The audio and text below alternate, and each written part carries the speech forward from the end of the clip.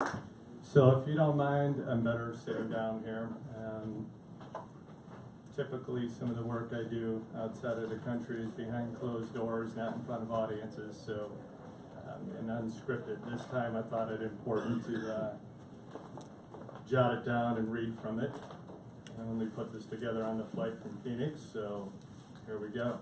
But so bear with me, public speaking isn't my forte, but put me in a hot spot anywhere around the world and I breathe easier.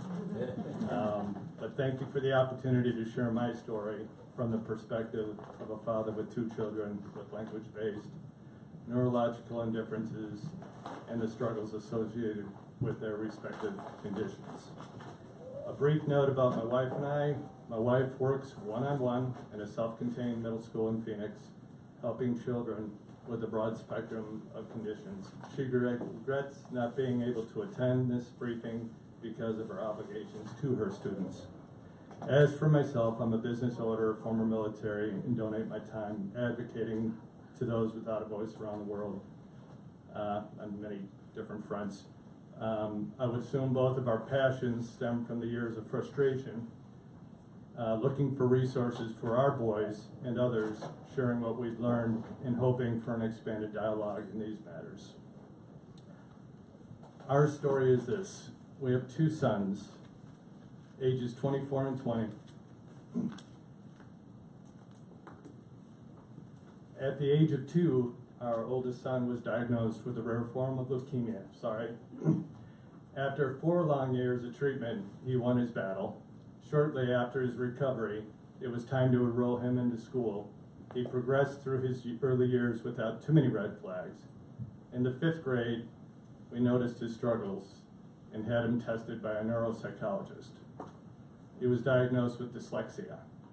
He struggled in the public schools as they were simply not equipped to accommodate his needs.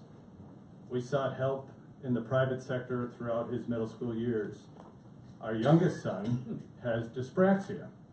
Little understood and certainly not having the exposure like dyslexia. Teachers and the clinical community were baffled with his presentation. Simply put, educators were not on board with his diagnosis. His presentation early on was that of a clumsy kid.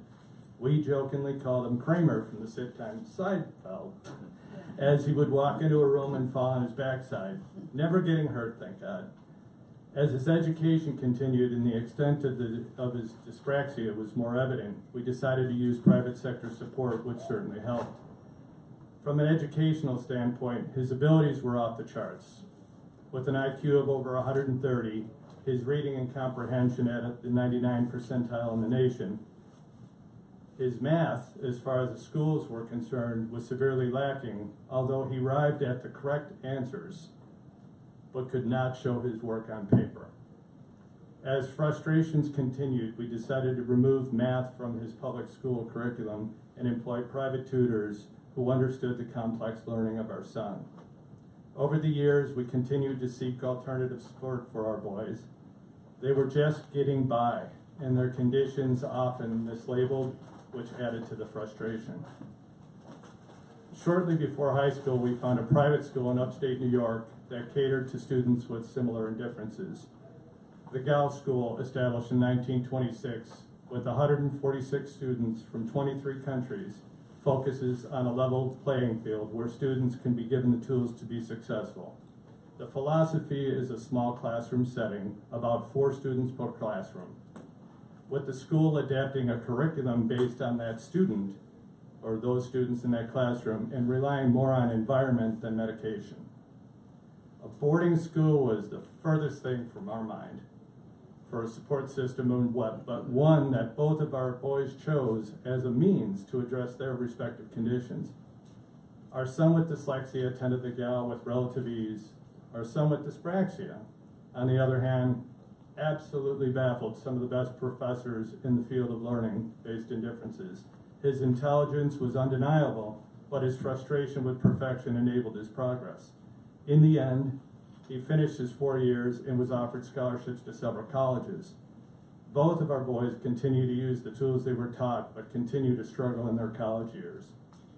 My hope is in telling this story, it will shed light on this condition to allocate funding so that the educators and clinicians can be given the support and training to accommodate these students. We owe that to our children, who are our future. One last thing. I will close with a short story. Near the end of our son with dyspraxia's freshman year at the Gow School, we were asked if we had read his poems. We were unaware that he had any interest in writing. They said, oh yes, his poetry was sent to the state finals and he was published. They never said a word. Having the right resources and accommodations will allow individuals with these conditions to flourish. Please consider our story and know that there are many others with similar experiences. His case has been chronicled over the years, and we'd be more than happy to share the expansive neuropsychological exams with you. Thank you.